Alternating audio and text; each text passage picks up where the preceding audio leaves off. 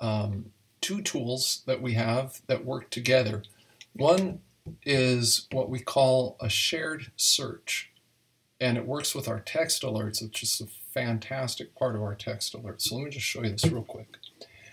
Basically what shared searches are is you make a saved link on your IDX broker account, and the name of it must start with the letters share. It can be uppercase, lowercase, or a combination. It can be shared, shared link, shareable, but it has to start with the word share. So let me create a link here. I'm just going to show you how this works. We're going to do basically a regular search in their area. We're going to do Boulder, Colorado. Maybe we'll do Colorado Springs. So we're going to do Colorado Springs, and what we're going to do is we're going to say Colorado Springs is probably pretty pricey.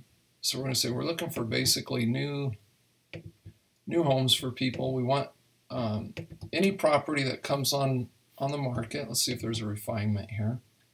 I was going to put has an image, but we don't necessarily need that. And we just want all the properties listed in the last 1 day. And let's click here and see how many properties there are. Okay, so there's 29. And I want to see kind of how low these properties go. Okay, so there's a few between below 300. So we're gonna change that. So these are people that are looking for homes under 300,000. Okay. So now I'm going to save this, and I'm going to call it shared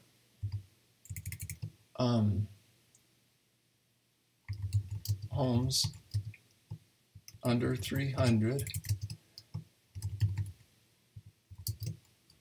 Colorado Springs.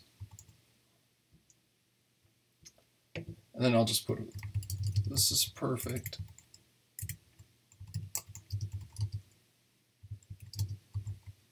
I was going to put for first-time home buyers or something like that. But anyway, we're not going to do that. Okay, so we have that. Now I just saved it. So let's just look here. We'll look for the word share. Okay, shared homes under 300. So it's here. Now what I can do is I can come back here to IDX add-ons, and I'm going to reload this page with the leads, and now you can see I have this option here. So what I can do is I can add this now to these leads. So you can see this one had no saved searches, right? Okay, now let's reload the page. Now you can see that they have a saved search. Okay.